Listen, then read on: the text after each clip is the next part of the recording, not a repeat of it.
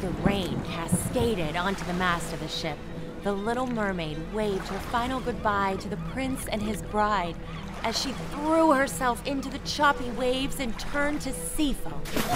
She was alone forever. The end.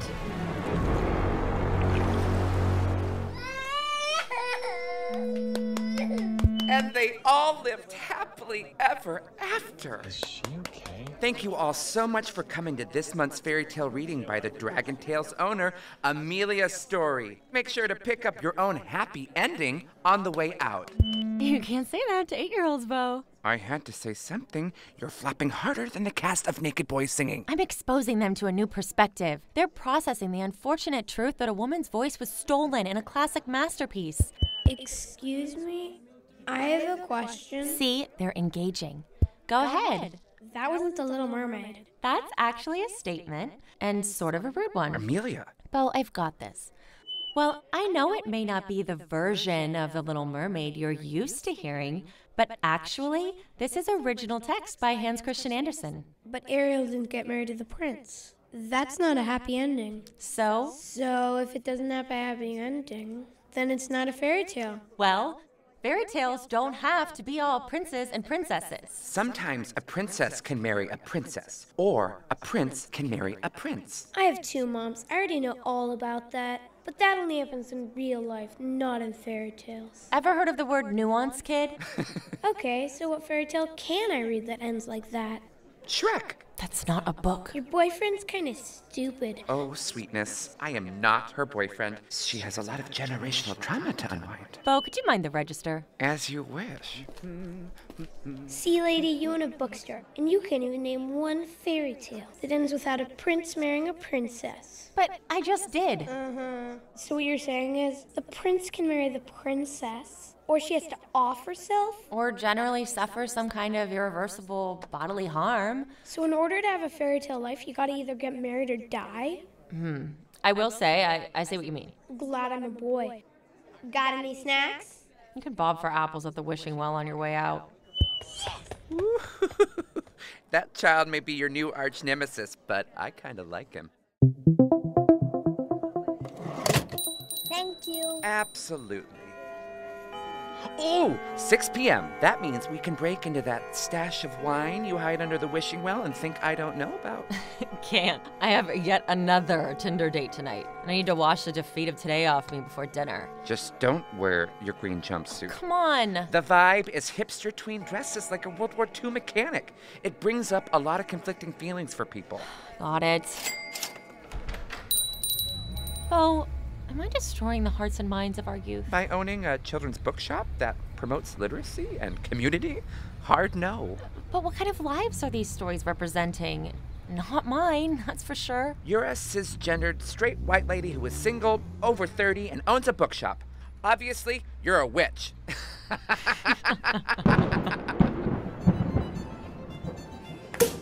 I mean, it's true. Joan of Arc never argued in favor of women's suffrage. Is that your 4th glass? Yeah, should we get another bottle, Todd? It's Eric. But she was an ardent supporter of the Catholic Church and the French monarchy. So honestly, it's doubtful Joan, in all her queer, ethereal glory, would have even sympathized with democratic ideals. Right. Honestly, let's get Joan, Steinem, and, I don't know, Z-Way in a room and just have them hash it out. Well, Amelia, I have an early meeting in the morning. It's Saturday. All the same. Waiter, check, please. Ugh. Right away. On your Tinder profile, it said your biggest turn-ons were french fries and consent. Yet here you are, proving that despite what modern men say, they still can't handle a woman with strong feminist ideals. You know, it's amazing how much you seem to know about me, considering you haven't asked me a single question tonight. Just 30 seconds ago, I asked you if we should get another bottle of wine. And how did I respond? Well, why is it always on the woman to be a good listener? I spent 30 minutes trying on different button-ups that said, I care, but not too much. And a week researching book-themed restaurants that still had great tasting food and an impressive wine list because your profile mentioned you owned the Dragon's Tail. This place is themed? Why else would the cheesemonger have a sword? You know my shop? Yeah, I go into it every weekend with my niece, Anna. She adores the stories about knights and pirates, princesses. Another one bites the dust. Bites the dust. Okay, Amelia, if you don't want to be in a relationship, there's nothing wrong with that.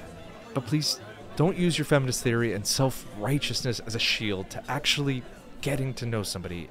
All it does is waste my time. And yours. Way to drop the mic, Todd. Real impressive stuff. It's Eric.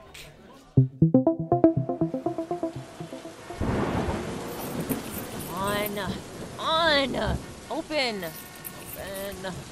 Stupid vintage locks. Don't go to a bookshop that looks like an anthropology Pinterest board until there's a freaking monsoon. Ugh. Stop using feminist theory as a shield. Looks like those 3 sessions from BetterHelp really made you a better man, Todd. See, I do listen. Maybe he's right. Or maybe I just need another glass of wine. To the wishing well. Oh, always leaving the well running. What the? Who left this note on my bottle of rosé? To my favorite witch.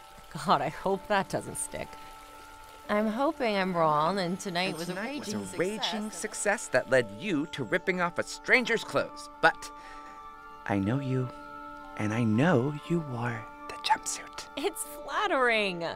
And I figured when you headed back to the Dragon's Tail for a nightcap, you could have a reminder that you are seen and you are loved by this queer man who will never, ever, ever want to see you naked, but loves you anyway. So pop this cork and cheers to yourself and grab an apple from the well, even if they're poisonous. So what? Who cares?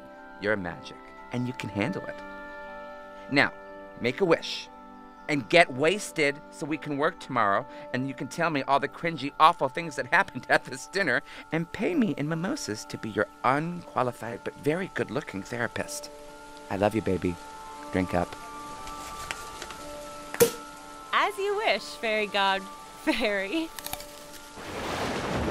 Jeez, it's getting bad out there. A wish, huh? Okay. I wish that instead of just selling fairy tales every day, I could live one of my own. Can't believe I just said that out loud. And that kid was right. Married or dead? Those are the only options for ladies. This is your fault, you know. Yeah, you. Jane Austen and Joseph Grimm. You don't even belong on these shelves. You belong at the bottom of this well. Take your beanstalks and your stiltskins. I spent my childhood memorizing your pages like prophecy. I grew my hair long like Rapunzel.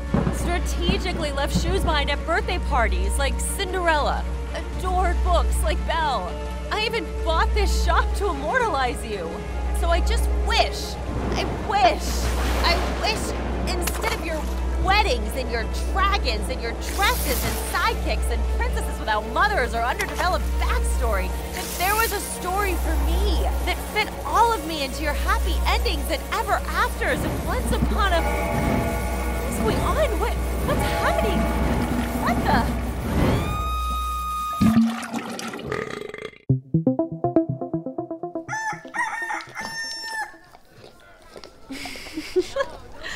Good morning. Oh, God! What the? A pigsty? I really did drink too much last night. Jiminy crickets, that was loud. Oh, somebody say my name. Okay, Amelia. No more cheap wine for the wishing well stash. Only the good stuff. You are literally in a pit of mud. Ugh. Okay, excuse me, Mr. Pig. Gotta find a taxi. Wow, have you met my two fists? What borough is this? See, overgrown beards, chickens, handlebar mustaches, hipsters. Must be Brooklyn. I'll Google map it. No cell service? God, what is this place? Cult? Taxi! Taxi! Milady. Can anyone around here help me find it? Maybe there's service over here. Lady, get out of the way! Milady, you're... Well, miss, you... Ma'am, there's a horse in the... If you could just step aside... What the... Yeah, Oh, zoots. Ow! Are you crazy? You pushed me over! Apologies, but were it not for me, you would have been flatter than a giant's footprint. Ever heard of the concept of consent? Who said I needed your help? The horses that were about to trample you today? You serious? Well done, Your Highness. She would have been a goner without you. And your hair is impeccable, huzzah. I'm not a damsel in distress, so I didn't see the horse, thank you, but did you have to throw me down in the mud? That's not mud. Oh, gross. Get me out of this cosplay nightmare. Do you have a phone I could use? I need to get to 69th Street, stat. A phone? Yeah, you know, a way to contact my friends. Maybe I could have someone fetch you a raven or something? You are really committed to the LARPing of it all, aren't you, bro? So, no? To the raven. Perhaps I could help you find a place to bathe? Whoa. Why would I go to a strange place with a stranger to bathe? I saved your life and we're both covered in pig shite. I do smell pretty rancid. Yeah, I'm getting whiffs of moldy troll crotch with a dash of asparagus. Okay, buddy, fine. Lead the way. I'm Amelia. Amelia Story. Pleasure, Amelia. I'm Charming. Prince Charming. Sure you are.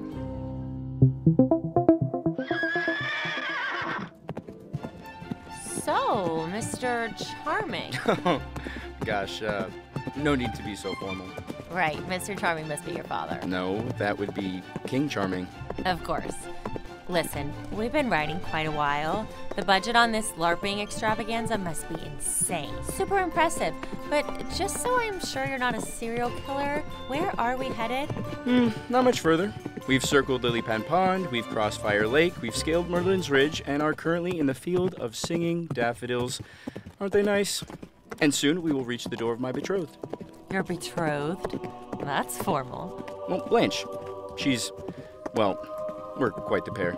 Wait, did you say singing daffodils? Haha, we've arrived. Here, let me help you down. I've got it, Charming. Hup! Well done. Huzzah! Huzzah? If my name is on the snacks, don't eat them. PC, what are you doing here? Do we have some royal appearance I forgot about? Hey, B, no, it's nothing like that. It's... Oh, Merlin's beard, you smell like pig shit. That's me, actually. Hi, I'm Amelia. I love your tat. Is that a wolf biting a red rose? Yeah. It's a thing with my sister. Hi, could you excuse me and my betrothed 1 sec? Oh, sure. Cool. I'll just awkwardly stand out here while you guys hash it out. What have you gotten yourself into, Amelia? If you make it out of this alive, you are never drinking again. Amelia? Hey girl, hey there. Yeah, I'm gonna need you to wash up before you come into the cottage. One of my roommates has allergies and pig shit isn't hypoallergenic. The 7 of them are gonna come out and help you get situated. You have 7 roommates? Great, she's a talker. Oh, don't be such a rotten apple. Sorry to bombard you there, miss. All of you live in that tiny cottage? Does it look like we take up that much space, lady? Here is a towel and a bar of sudsy lard. I hope that means soap. I'm Rory. Top of the morning to you. I'm Ryder.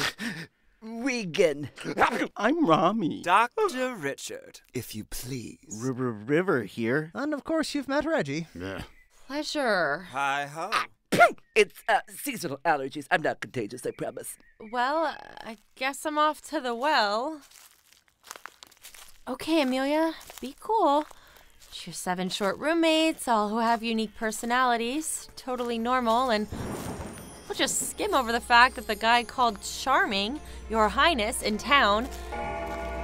There has to be a logical explanation to all of this because there is no way a wishing well vortex sucked you into the very stories you were wishing away. I wish. Oh, what the?